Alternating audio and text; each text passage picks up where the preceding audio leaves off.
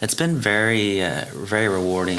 So being the president of the organization, since historically we haven't had any staff, most of the time we've had some contractors and some part-time help and that sort of things here and there. But unlike all the other districts, it's all volunteer. And so this year it's been great because we're going to be able to hire an executive director for the first time this fall. But this whole time it's just been almost like a full-time job. You're part president, part executive director, helping manage everything.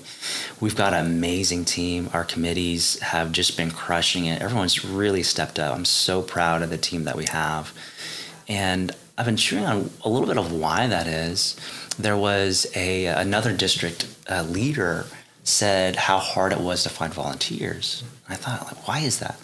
And she started talking about it, and she said that she thinks that people just kind of know their worth. Someone who is a graphic designer, they make $35 an hour, they're not going to want to work for free. Yeah. And I'm just thinking with us, it's like I know the income I make, and I know the income that other people make on the board. Some people probably make in the thousands of dollars per hour if you break it down. Down. People that are business owners and real estate or whatever it is, they're doing very well. It's like an hour of their time is worth a lot. But these people are just crushing it. I'm just thinking, why is that? What makes us different from some other organizations? One, I think we're catching the vision very well. And the vision isn't just let's do something for the community, but it's let's pass something on to the second generation. Mm-hmm. Let's share a piece of who we are so that we don't lose it, right? So a few years ago, I was playing volleyball with a bunch of buddies. There's this tall 6-foot white American guy, blonde hair, blue eyes, comes up, and we just have a conversation, hit it off. We become friends. And throughout the conversation, he asked, hey, what kind of Asian are you? It's like, well, I'm Vietnamese, and my great-grandfather was Chinese, so I'm part Chinese as well. And he said, that's awesome. I'm Japanese. I'm like, boy, you're not Japanese. Looking at this guy, I'm looking at you're a comedian, dude. Yeah.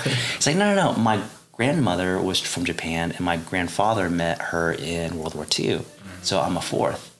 I just looked at him like, oh my gosh, I'm so sorry. Like, yeah, I can kind of see some of the Japanese features. And I asked, do you speak any Japanese? He's like, oh, no. Like, have you been to Japan? Oh, no. Do you know anything about Japan? And he said, I like sushi. And I just thought, yeah, that doesn't really count. And I've seen The Last Samurai once. I saw The Last Samurai, yeah. And I realized in that moment, if I marry someone who's a Caucasian, my kids will be half, mm-hmm. my grandkids will be fourth. They're going to be walking around. They're going to be tall, which would be great. But you're going to walk around, and people won't even know that they're Asian, right? But part of their identity will always be Asian. So if my generation isn't very intentional about passing on our culture, our heritage, values, these stories about our parents and grandparents, we're just going to lose it forever.